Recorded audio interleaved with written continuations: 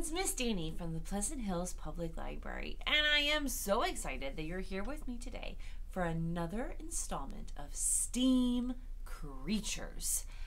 So, before we get into it, do you remember what STEAM stands for? Science, technology, engineering, arts, and math. And we will be using all of those subject areas today to learn a little bit more about deserts. So, what is a desert? A desert is defined as a place that gets less than 10 inches of rain in a whole year. So basically, very, very little rain. Most deserts are hot, and maybe when you hear the word desert, you think of sand or snakes, tarantulas, cactus. But deserts can also be very, very cold, like Antarctica. So let's take a moment to learn a little bit more about deserts, the animals that live there, and how they survive without much water. A desert is any large, dry area of land with little to no rain. Deserts can be found on every continent, and despite their harsh climates, are home to many varied plants, animals, and people. There are 4 main types of deserts: subtropical, coastal, rain shadow, and polar. Subtropical deserts, such as the Sahara Desert, are the hottest deserts as they're located along the equator. Coastal deserts, as you might have guessed, are located along the coastline and are often foggy and humid, but still dry. In fact, the Atacama Desert, which is a coastal desert, is the driest desert on Earth. Rain shadow deserts, such as the Gobi Desert, can be found where mountains block the cold air and rainfall from falling. Lastly, polar deserts, such as Antarctica, may be covered in ice but have very little to no rainfall. Animals have adapted to living in deserts in many different ways. Many desert animals are nocturnal and only come out in the cool evenings. Many animals dig deep burrows to hide underground and beat the heat.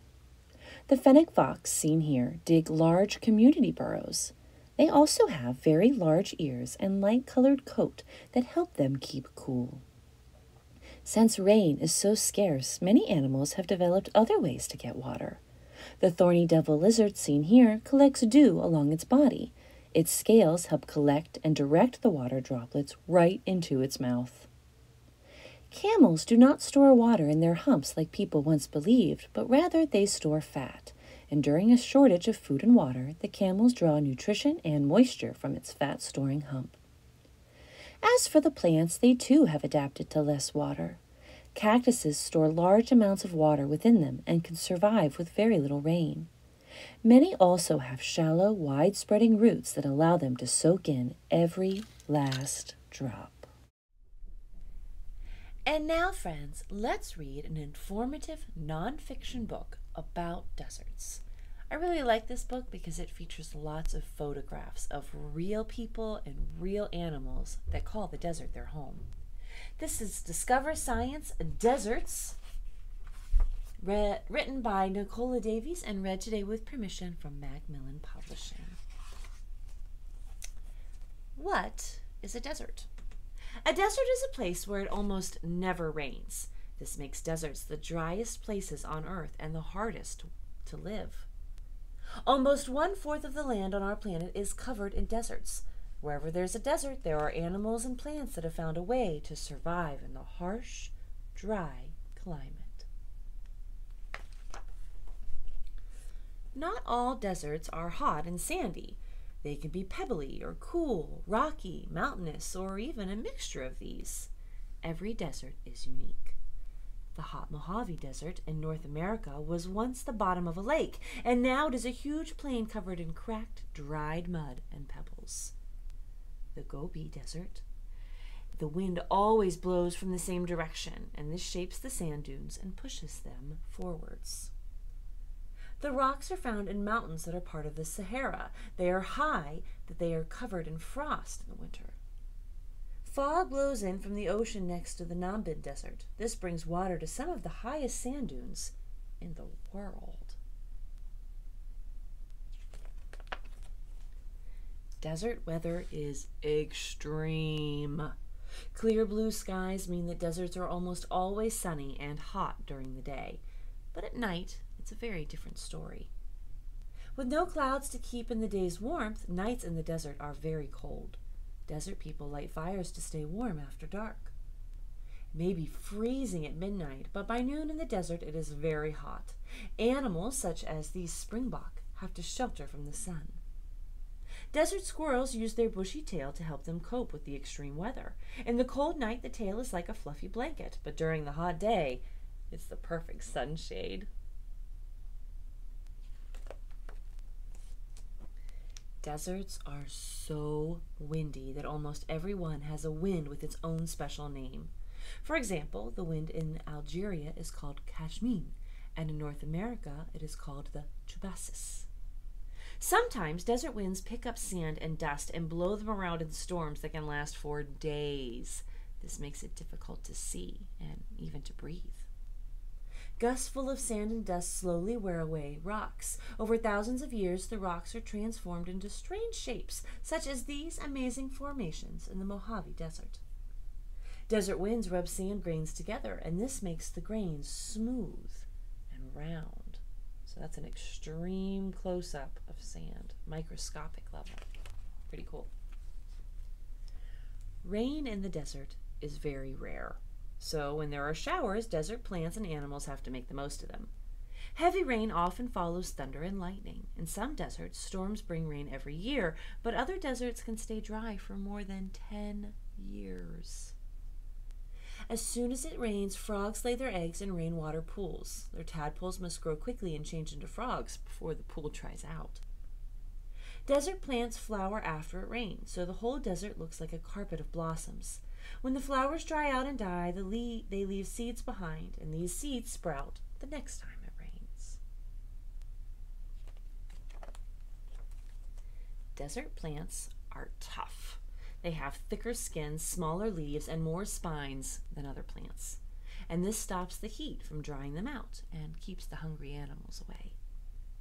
Chrysoto bushes from North America lose their leaves when it's dry, but when it rains, they grow them again. Leaves of this strange-looking waxy plant bend over onto the ground. The fog and dew stick to the leaves, making droplets of water then run down to the roots. That's a neat adaptation. The sargoa cacti from Arizona has no leaves. Instead, they store water in their huge stems. These stems are protected by thick skins and many prickly spines. Only the tops of the stone plant's two fat leaves peek above the ground surface. The plant hides from the sun and drying winds until it rains, and only then is it able to flower. Flight makes desert life easier for birds because they can travel long distances to find food and water, but they still have to cope with the hot days and the cold nights. The tiny elf owl makes use of the cool twilight to hunt for small mammals, reptiles, and insects. It nests under the ground where its eggs are protected from the fierce heat that could easily cook their shells. Woodpeckers make holes in the rotten or broken stems of giant sargoa cacti. The bird nests in the cool holes and pecks away any sick parts of a cactus. This stops disease from spreading to the whole plant. Desert roadrunners warm up after the cold desert night by lifting their neck feathers and letting the sun shine on a patch of special skin.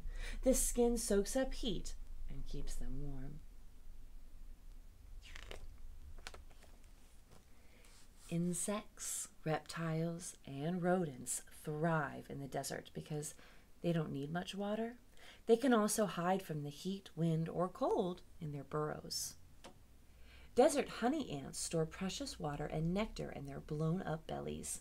This supply helps the ant colony survive when there is no food or water. Reptiles, such as this chuckwalla, stay under the ground in the cold of night, and when morning comes, they lie in the sun to warm up. Darkling beetles find something to drink by trapping the droplets of water from fog on their legs and tipping the water towards their mouth. It's very clever. Animals, such as this small gerbil, are warm-blooded. They search for food in the cold night, but during the day they hide in underground burrows to stay cool.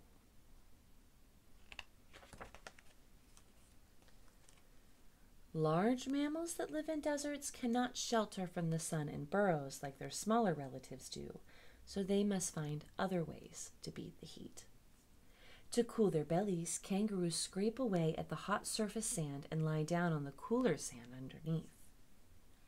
Fennec foxes' pale fur helps reflect the heat and keep them cool, just like a white t-shirt would help keep you cool on a hot summer day. At night, camels' bodies become very cold, so although the sun warms them all day, they're never too hot. Did you know that camels have 2 sets of eyelashes, so that when they're walking in the wind, they can protect their eyes from the sand? Pretty cool, huh? Rivers flowing through a desert or bubbling up from under the ground can bring water all year long to deserts. A place where this happens is called an oasis. Oases are bustling with life. Tall trees such as palms and many types of animals can live in an oasis because there is plenty of water. Oases are very important to desert people and their animals. They may travel hundreds of miles to find water at a familiar oasis, even if the water is at the bottom of a well.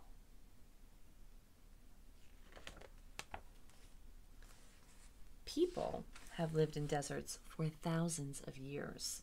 They've learned all sorts of ways to cope with the difficulties of desert life. Many desert people are nomads. They live in tents and move around to find fresh water and grazing sites for their animals.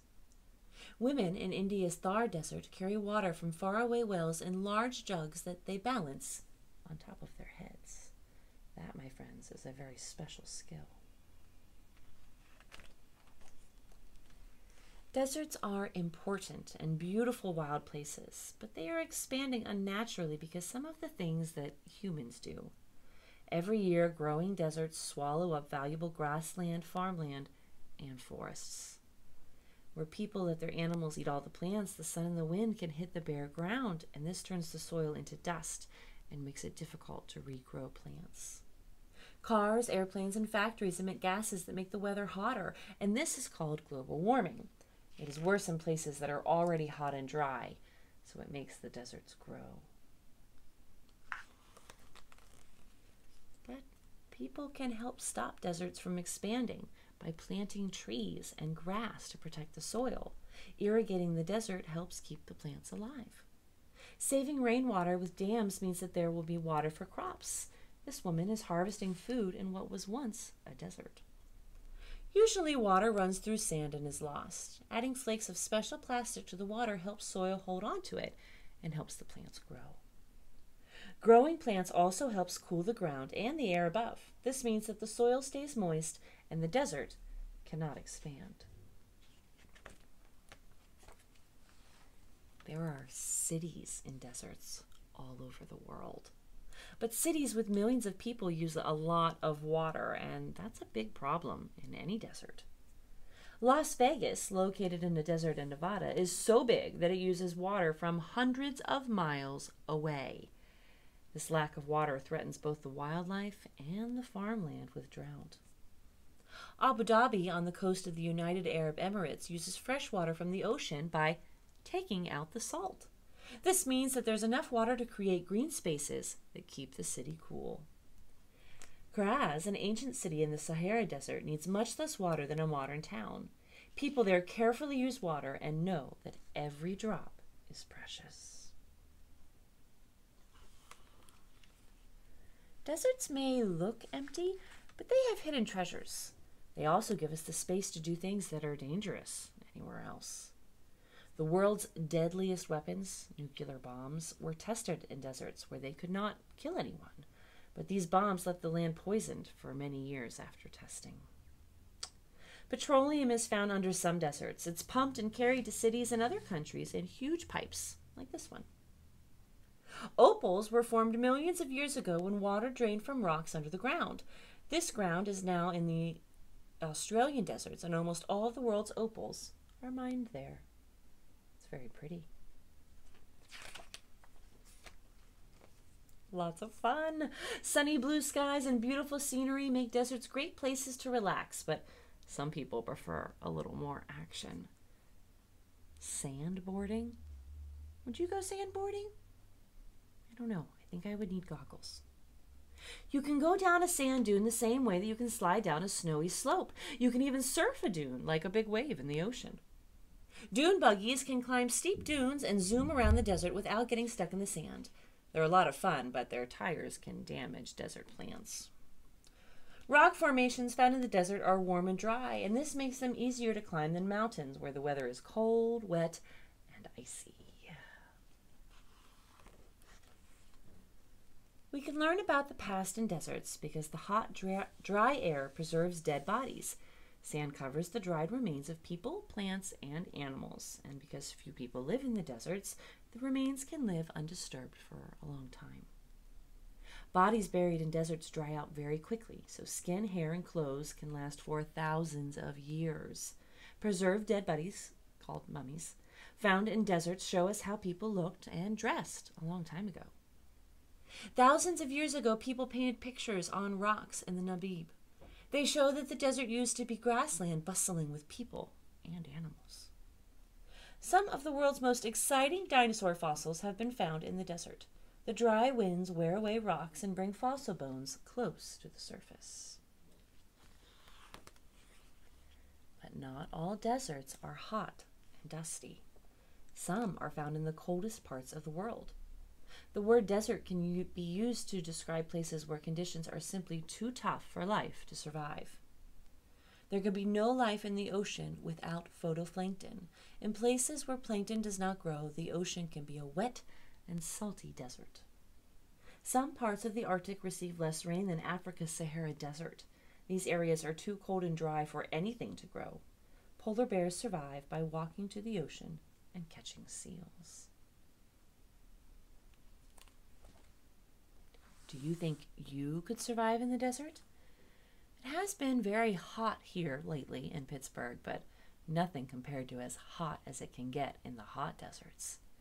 Some deserts can get up to 150 degrees in the day. Can you imagine? Whew, I think I'm going to need a fan. And now, friends, it is time for our STEAM experiment. We have STEAM kits available in our lobby for pickup while supplies last. So stop by, grab one, and then come on in to say hi. Let's head over to the craft table to learn a little bit more about what's in our kit and how to do our experiment about cactuses. Included in your STEM kit is a desert word search / crossword puzzle, addition / subtraction game sheet, a paper clip to use with that game, 2 paper cups, 5 toothpicks, 2 sponge strips, and a piece of wax paper. So let's start our experiment. For our first experiment, you're also going to need some water, a tray, and possibly also tape. And if you would like to do the optional experiment, you're also going to need a flashlight. So for this experiment, our sponges are going to represent the cactuses. We're going to start by wrapping one cactus in wax paper. So get your wax paper out. You might have a bigger piece than you need, and if that's the case, feel free to cut it down.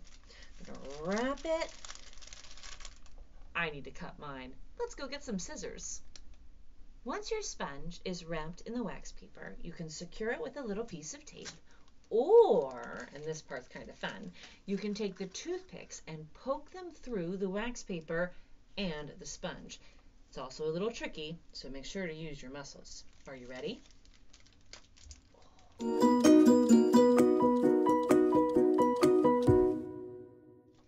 If you're going to be doing the optional experiment to figure out why the spines on a cactus might help keep it cool, you're going to need a flashlight. So let's take a closer look to see if we can figure out the purpose of those spines. As you move the flashlight around, what do you observe? Hopefully shadows. So spines on a cactus create shadows to help it stay cool. For the next part of the experiment, we're going to take our water and fill up both cups about a quarter full. And it's okay if you get a little bit more in, it won't hurt anything. Next, take both of your cactus sponges and put one in each cup.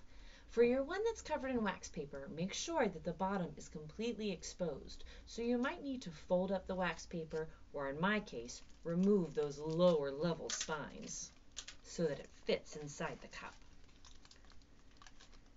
And now we wait. As you wait, observe your sponges and see if you can figure out what they're doing.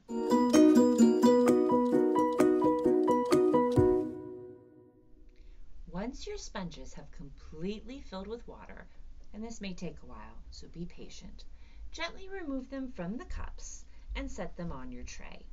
For the wax-covered one, make sure that that wax paper stays on and is covering as much of the sponge as possible. For the next part of our experiment, we're going to put our sponges somewhere sunny and dry, and we're going to watch them. Check back after an hour, maybe 2 hours, 3, or just the next day. So let's see what happens after an hour.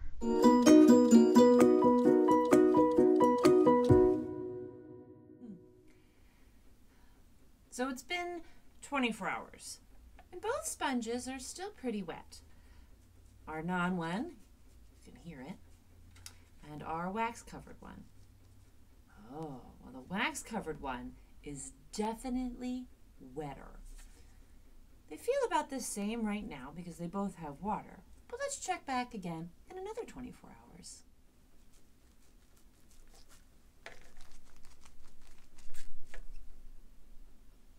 Well, friends, it has now been 48 hours since we started this experiment. Let's check our sponges that, again, are representing cacti to see how they're doing with retaining water. We have our plain sponge.